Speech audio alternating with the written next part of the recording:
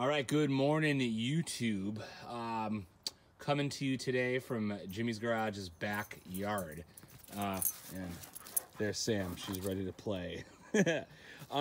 So we have the Harbor Freight Thunderbolt 7-watt solar panel. I plugged this in last night to see if I can get the battery on my tractor to charge here. So the tractor's been sitting and the battery's dead. So I hooked it up there.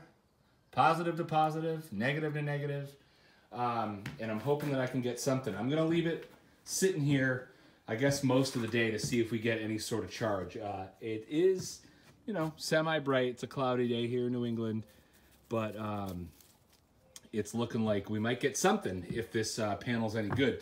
So again, it's been charging all morning. It's about 10:30 right now. I'm gonna check back around 5 and see if we can get the motor to turn over. So it's just, you got one connection right here. And obviously I just showed you it plugs right on the battery.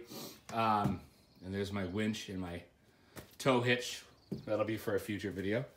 And then the blue light on the panel indicates that it is charging here. So we're hopefully getting energy going to the battery, and we'll check back.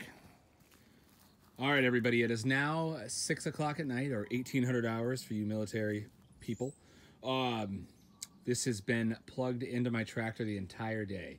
And so if sunup was at 07, that means we have about 11 hours of this thing catching sunlight. I did turn it a couple times to try to get maximum rays. And so, yeah.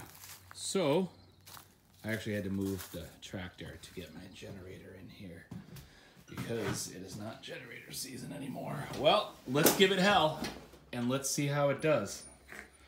All right, we're on neutral, clutch in.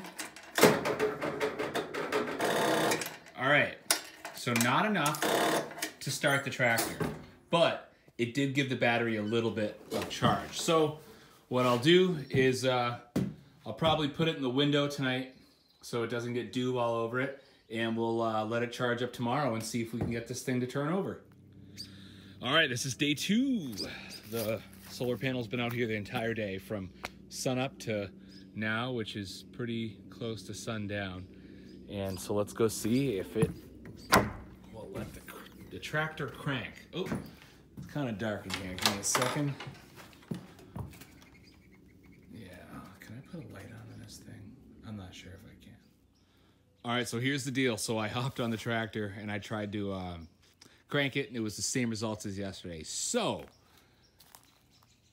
the conclusion here is that the Harbor Freight Thunderbolt 7-watt solar panel will not charge a lawn tractor battery from dead in 2 days. It seems as though this is better suited for topping off or maintaining a charge. So if you're planning on getting this to charge a dead battery that's been sitting all winter long, that had no life at all, then better luck getting a larger panel. So thanks for watching. I hope it helped. Yep.